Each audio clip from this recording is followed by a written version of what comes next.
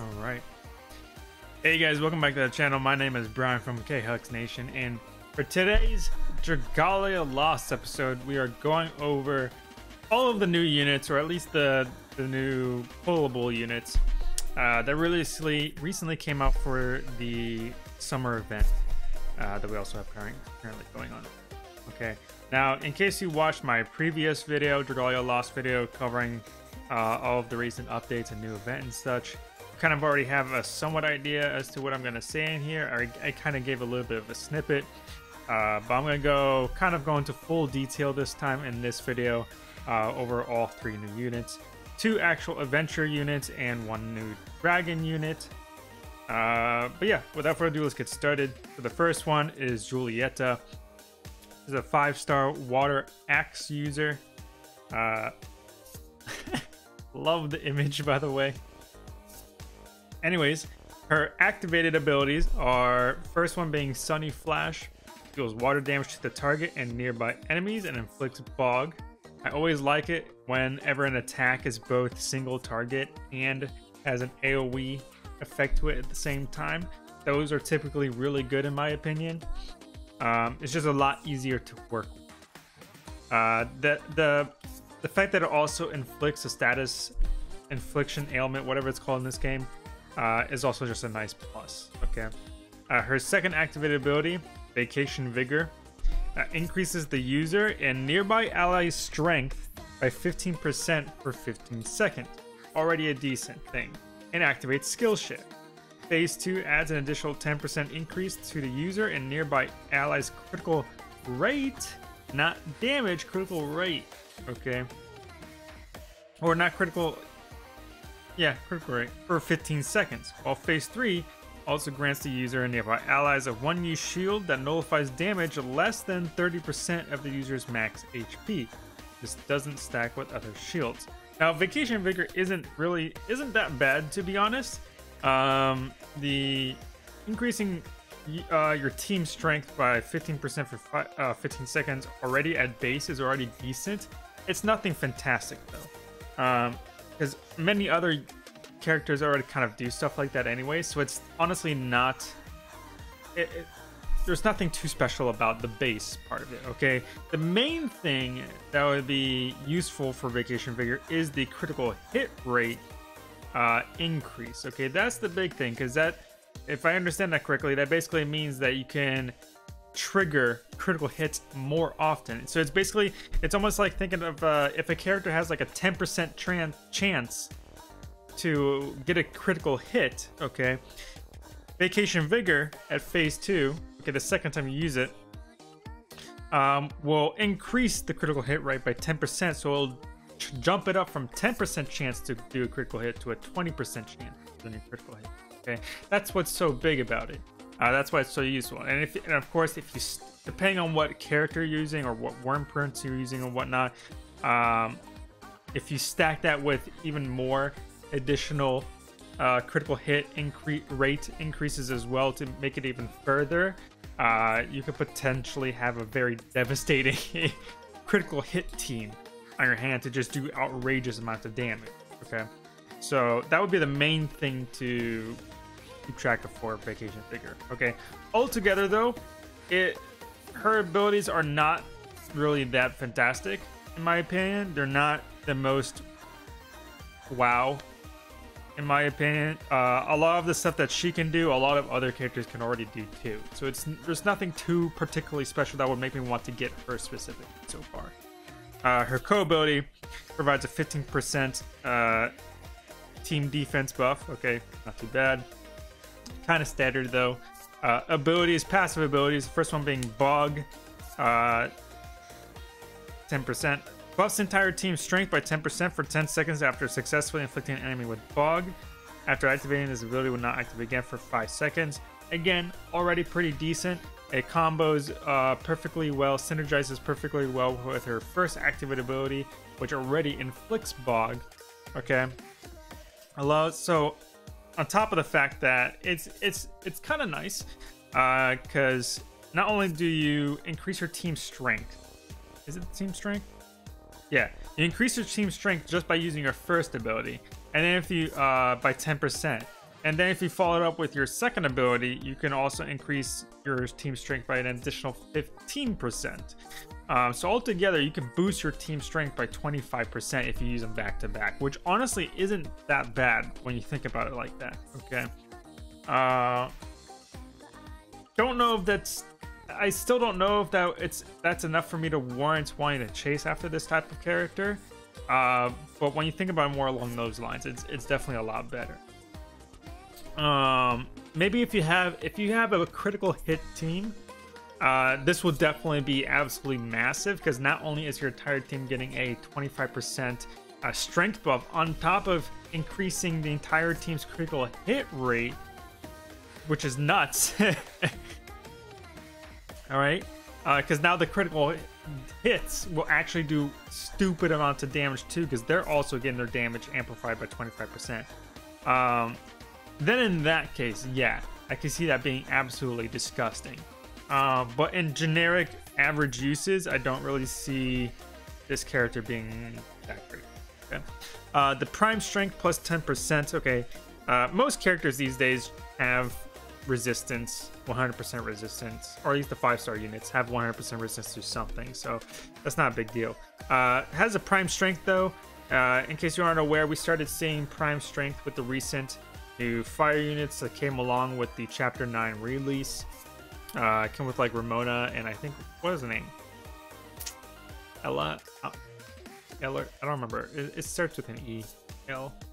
Increases the strength of the venture you are currently controlling by 10% for 10 seconds every time their initial skill displayed at the top of this skill list becomes available for use. After activating this ability, will not activate again for 15 seconds. Basically, you know how you can press like the bottom left button to swap characters mid-battle, okay?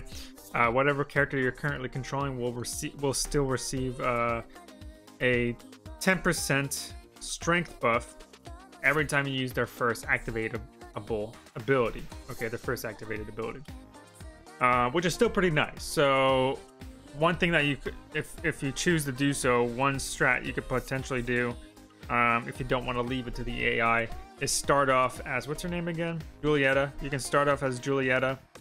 Spam your first two abilities. Get just do a burst amount of damage. Get the team 25% strength buff. Then you can swap over to a more critical hit oriented character on your team. That particular teammate will receive the 10% passive buff from Julietta. So that character alone will already start receiving, I think, if I understand it correctly, a 35% strength buff. Okay. When they use their first activated ability, which can be absolutely nuts. That's if I'm understanding that they all stack correctly. Okay.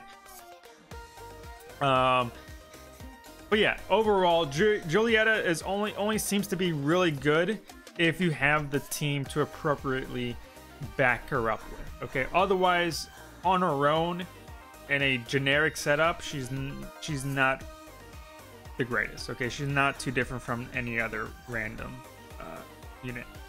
So the next unit we have Celliera.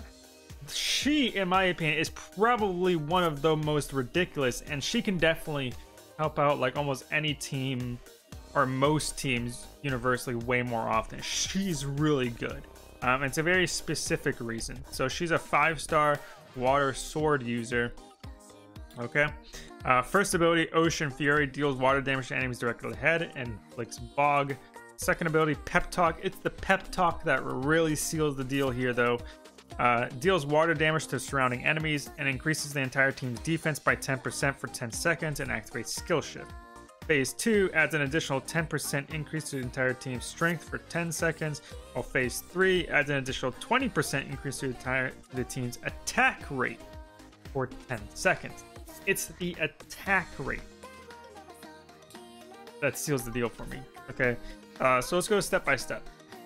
All right, so first of all, at base, increases the entire team's defense by 10% for 10 seconds.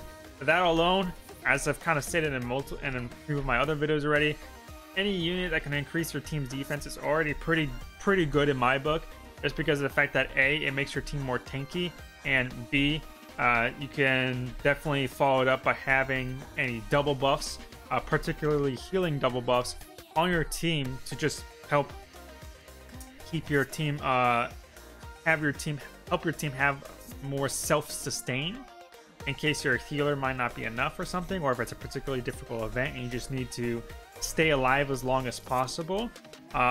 Any unit that can provide defense at base is already pretty decent in my book. Okay. The second phase, increasing entire team strength for 10 seconds, that's okay, that's decent. But the fact that you can increase the entire team's attack rate, the speed at which they attack, okay, by 20%, to me that is absolutely nuts. Okay. I believe, if I recall correctly, from what I know so far, not very many other units in the game have an ability that increase the attack rate for the entire team. Okay, I think there's only like a handful of units that actually do something like that. Okay, and you want as many of those as possible, because here's the reason why increasing attack rate for your team is so, I want to say almost it's OP. It's not quite OP, but it's leaning on the edge of OP. And it's primarily because of the fact that it basically combos into everything else you would want to do. Increasing the attack rate of your units, of your adventurers, means that it means you're outputting more damage within the same amount of time. And more damage means you're increasing, you're refilling your activated abilities cooldowns quicker. Okay, refilling them quicker means you can output more damage, and it's just a spiral effect. Okay, or yeah, it just combos into one another. This is also particularly most useful for characters on your team. Oh no, my screen froze. Okay. For characters on your team that rely on their abilities a little bit more often. If you combine this with any haste abilities, whether through like your worm prints and such, if you combine this with haste abilities on your adventurers to which already help them receive their activated abilities cooldowns quicker on their own, combine that with the attack rate increase, and you'll be having characters such as Gala Cleo, which we just received recently. You'll be able to spam their abilities like mad, like a madman. You'll literally just be able to spam them, because not only do you have the haste from your worm prints and such to increase getting your abilities faster, but you can also spam damage faster too, which already boosts it up even more. Okay, so that's absolutely nuts. And that's just a simple example. Okay, of course, if you do, you can also combine it with a critical hit team as well, where normally one strategy is to just increase the critical hit rate of your team so that way it procs more often. But if you also combine that with increasing the attack rate, that means you have more chances to try and proc the critical hits more often as well. And of course, if you're just going for a pure raw strength build too, nothing fancy, just pure raw strength, okay, just increasing the strength of your team overall, just stacking it as much as possible, maybe throwing some inflictions, and maybe you have characters that do more damage when they're afflicted, then that just means you get to put in more hits more often, meaning more damage overall. Okay, so no matter how you look at it, increasing the attack rate in the game is probably, from what I can tell, one of the most broken things you can possibly do as of right now. Okay, there's a few other things in the game that are kind of, from what I can tell so far, that are also equally just as good, such as like bleed, for example. Bleed doesn't count as a status affliction, all right, meaning that you can pretty much use it on almost any enemy, which you can't say for actual afflictions. Okay, they recently just made a change to afflictions so that pretty much most afflictions can stack now multiple times, like bleed. However, a lot of enemy bosses tend to be resistant to many types of afflictions now. So that's why bleed is so good, because bleed doesn't count as affliction, so bleed will almost always work on any type of boss, or any for that matter. Okay, so that's just like another example. Okay, increasing attack rate is like right along those lines where it's just so good because almost any team can use it regardless of the build you're using.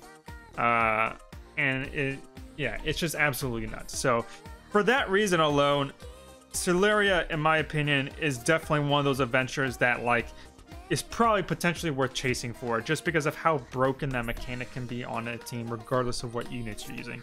Even if you're using like basic 5-star beginner adventurers that you just received, like you just started the game or something, she will still help make those units like a little bit more nuts. So, and that's just her activated abilities. Anyways, let's go on to her passives.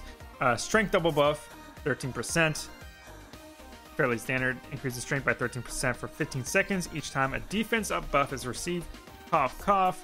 Her pep talk at base already provides a defense boost, so that alone already triggers the double buff, the strength double buff. Okay.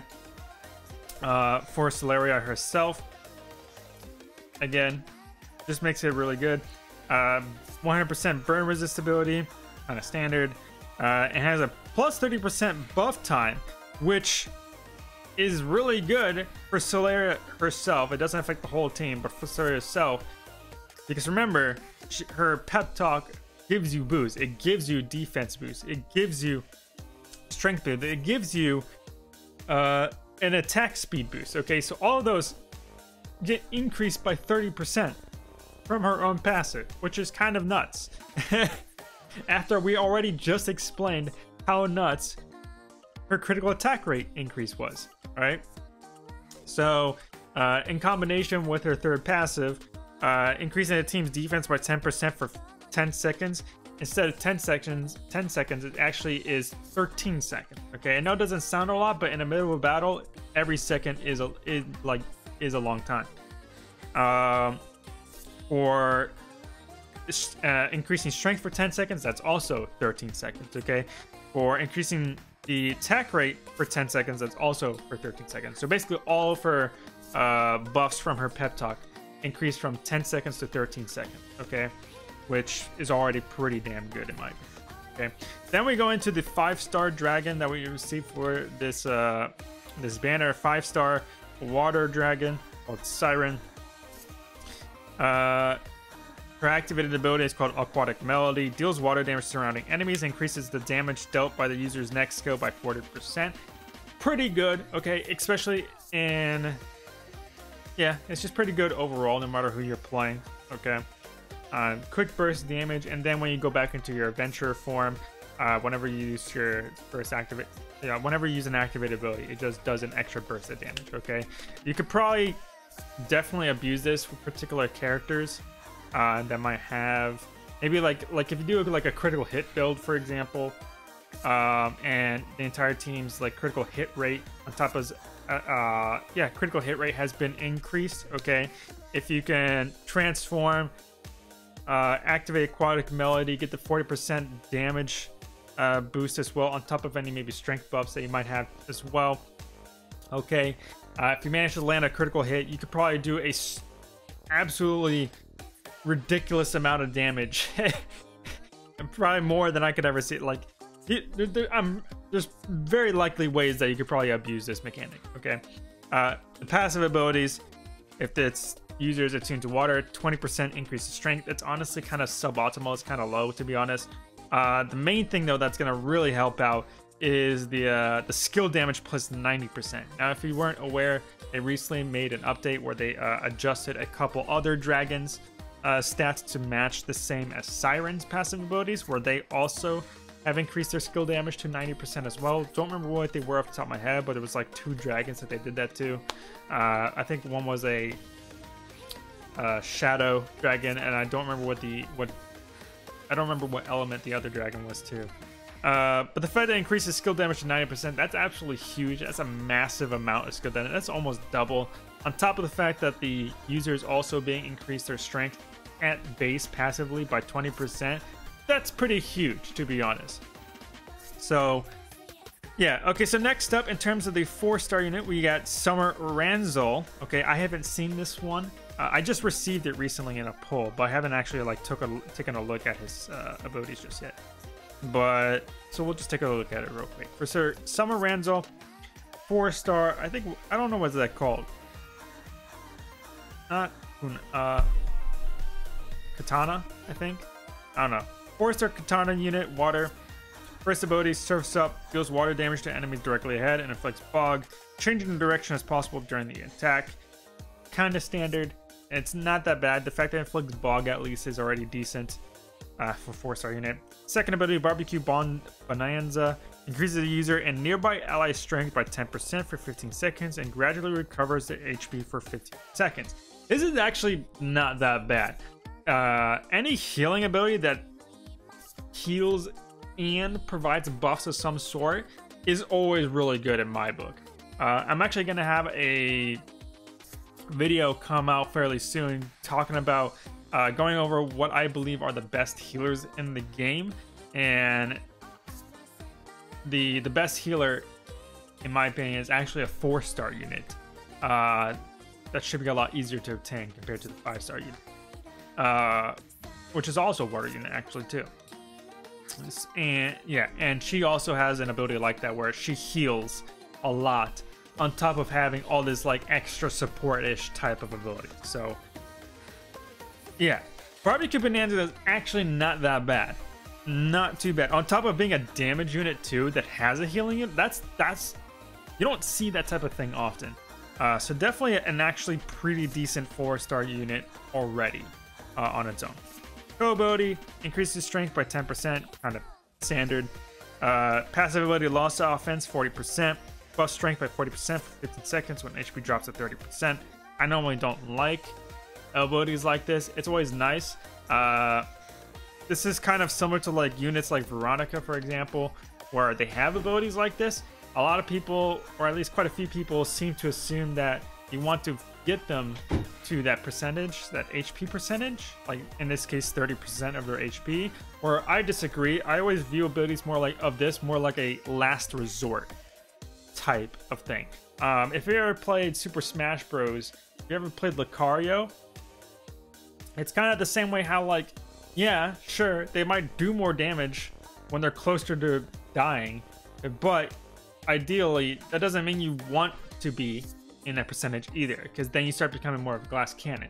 Typically the best approach to go about it is to stay alive as long as possible. Okay, so that means take as little hits as possible, and that way when you do get damage you're steadily getting stronger, and you'll slowly inflict more damage over time. So basically overall, altogether, you do more damage output in the long run compared to if you just try and get to the low HP at the very beginning, so for that quick burst damage where you risk potentially dying at any given moment. Okay, that's kind of how I view it.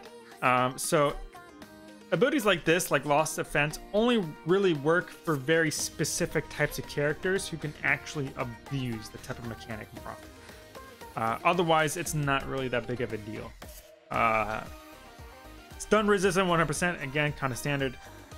Primed defense, this is very similar to the Prime Strength that got introduced as well. Increases the defense of the venture you are currently controlling by 8% for 10 seconds every time their initial skill, their first activated ability, becomes used. Can't be activated again for 15 seconds. Okay, so fairly standard. Again, this is also pretty decent as well because it can help trigger any double buff abilities that you might have in your adventures. So altogether, a fairly decent 4-star unit, to be honest. Pretty decent, to be like. I might possibly actually use him in my water setup, since I don't have a lot of good water units, so not that bad. But other than that, that's pretty much it for today, guys. Just a quick review. Pretty much the main unit you want is Celliera. The others are decent, okay, but there's nothing too outstanding about them.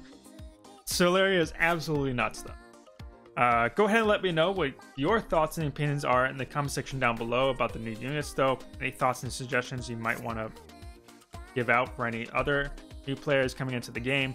I know it's kind of somewhat new for the channel, but other than that, If you enjoyed the video, please leave a like, subscribe, and hit that bell button. It's the best way I know when I upload more videos such as this one. My name is Brian from Khux Nation. I will see you guys in the next video. Peace, guys.